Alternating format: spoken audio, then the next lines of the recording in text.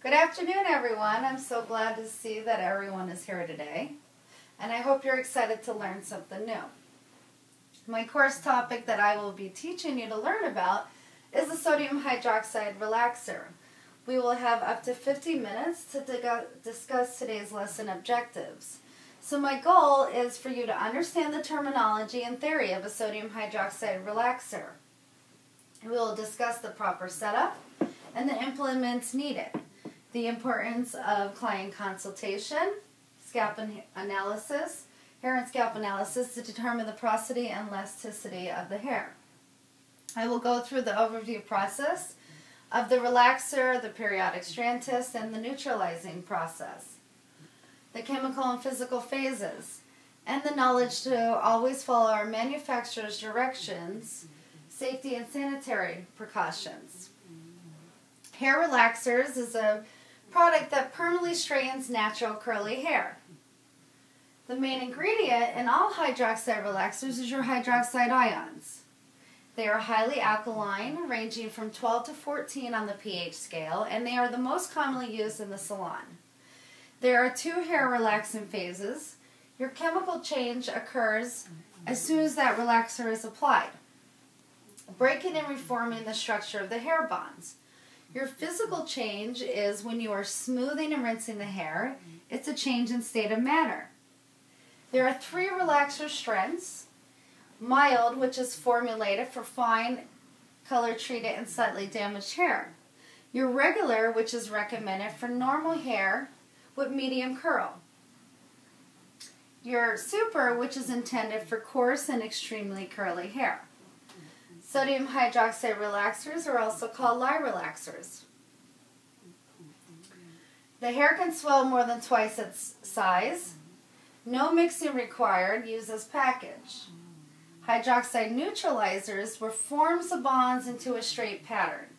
A neutralizing shampoo with a color indicator, a built-in color indicator, will signal when the hair has returned to its normal pH. So, for example, the color indicator is usually pink. Once that color indicator turns white or clear, then you know that all that traces of that relaxer has been removed and the hair has been restored to its normal pH. So, let's review our terminology. Hydroxide ions are the main ingredient in all hydroxide relaxers. The chemical change that occurs when you are breaking and reforming the structure of the hair bonds is considered your chemical change. Your physical change is smoothing and rinsing of the hair, and the ability of the hair to stretch and return to its normal shape is considered its elasticity. The degree in which hair absorbs moisture would be considered your porosity. Hydroxide relaxers permanently straighten natural curly hair, and then your neutralizer will reform the bonds into a straight pattern. So, Mary, what relaxer strength do we want to use for fine, color-treated, and slightly damaged hair? Good job, mild. And why do we apply the protective base cream to the hairline and around the ears? Go ahead, Jason. Correct, to avoid any scalp irritation. And which is the main ingredient in all hydroxide relaxers? Go ahead, Susie. Good job. Hydroxide ions. And which test should we perform while the hair is relaxing? Correct, your periodic strand test. So at this time, we're going to go ahead and wash our hands, sanitize, and set up our station. We'll go into our client consultation. We'll have all of our implements and materials that we will need. For example, we have our relaxer, our base cream, our acid balance neutralizing shampoo, which is with the color indicator is our neutralizer, our conditioner, our plastic clips, our tail combs, our applicator brush, our styling combs, our chemical cape, our towels, our gloves, our water bottle, and our timer. So then we can go ahead in and we want to determine, okay, is this service recommended? What relaxer strength are we going to use? Is there any special considerations? Scalp irritation, damage, any sensitivity? At that time, we'll perform our scalp and hair analysis to determine is there any redness, swelling, abrasions, signs of infections, any extreme hair breakage. If any of these conditions exist, we do not want to proceed with this service. It must be declined for safety reasons. So, for example, let's say she has some type of infection going on that scalp. We can't diagnose, but we can refer them to a doctor. Let's say there's some extreme hair damage. At that time, we can offer another service. For example, we can offer them a haircut, or we can offer them a scalp treatment to moisturize the hair. We can offer a keratin treatment, which is very similar to a chemical relaxer service. It will smooth the hair 80% up to 80%. It'll take 100% of that frizz out, and it'll cut your blow drying down approximately 50%. You know, our hair is made out of keratin, so this would be a great service. What'll happen, too, is the hair will be in better condition than it was when she originally walked in here. So it's an excellent service to recommend. So we want to then complete out our client consultation form. We'll make any notes of any changes. We'll drape our client with our Sanic towel, chemical cape towel, and we will not shampoo the hair prior to this service. At that time, we will go into our procedure for applying a virgin application sodium hydroxide relaxer. We will part the hair into 4 sections. Then we will put on our gloves. And we will take our base cream and apply it around the hairline and ears. Then we will go in between and apply that base cream to all of our sections. Then what we will do is take 1/4 inch to 1/2 inch partings, horizontal, and apply our base cream to the entire scalp. We'll do all 4 sections. At that time, we want to begin our application with our sodium hydroxide relaxer. We will begin our application in the most resistant areas, which is usually the back of the head.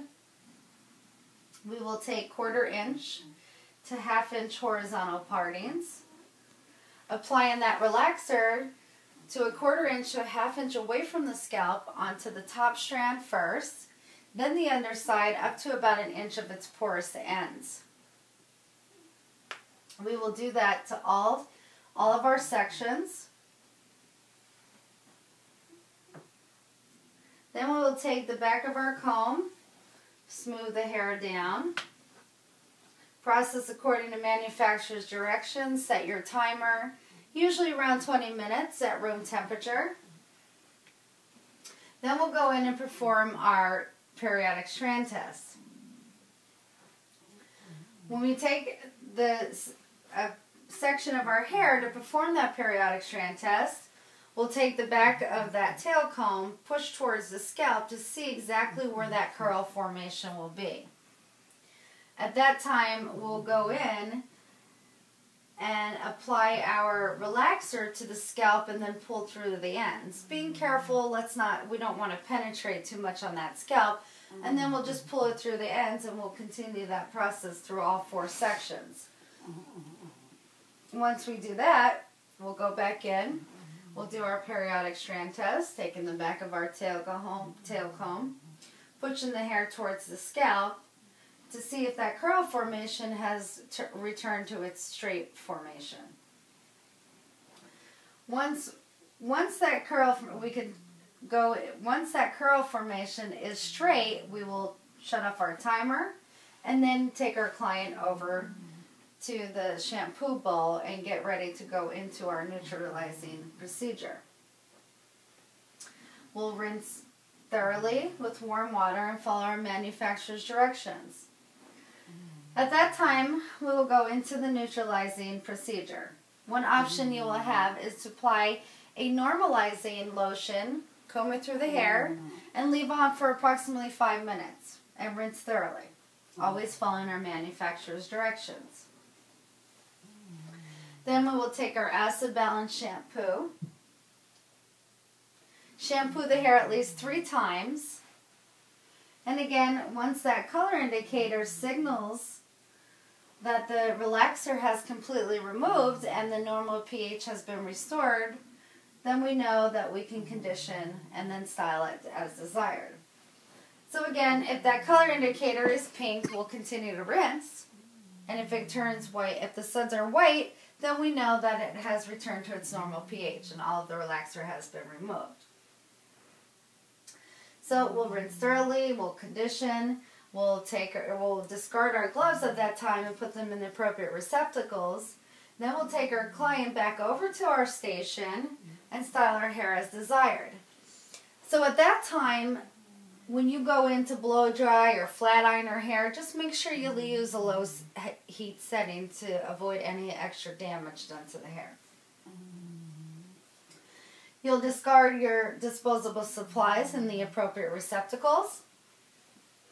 You'll disinfect your implements and store accordingly to sanitation requirements. You'll clean and sanitize and set up your station for your next service. You'll wash your hands with warm soapy water and you'll complete your client record card.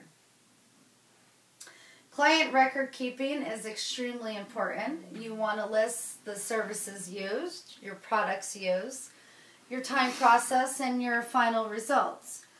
If your client has any comments or concern, make note for future services.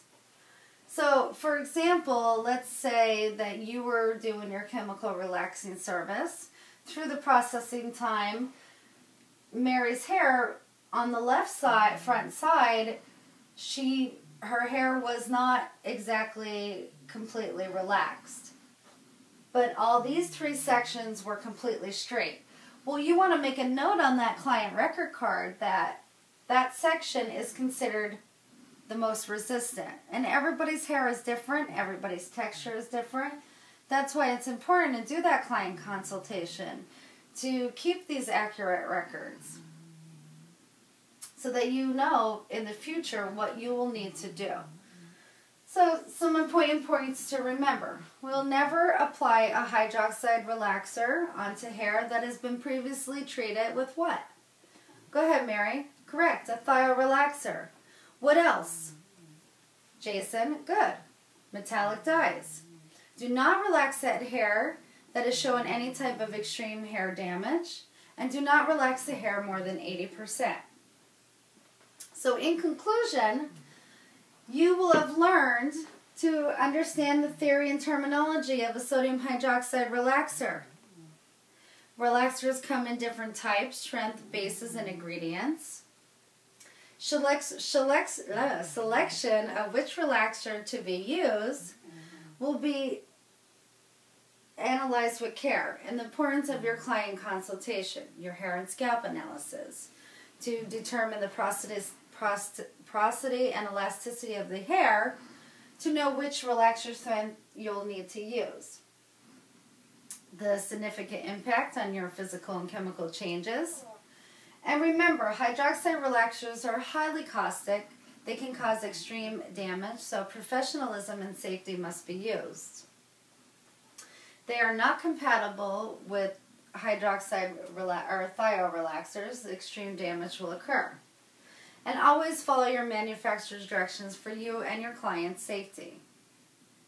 So your assignments for tomorrow will be: perform a periodic strand test on each other, finish and study your handout review.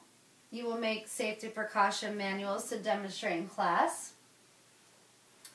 You will pair up in groups and role play a chemical relaxing service consultation and fill out your client record card. You will be graded on the explanation and demonstration of a hair and scalp analysis. You will be graded on your workbook sheets on chemical hair relaxing. We'll review your handout for your theory exam on Friday. You will follow in your mock practical exam sodium hydroxide virgin application using brush method. So at this time, I will let you take a 10-minute break, and I will go in, or I will set up the demonstration for your practical sodium hydroxide relaxer.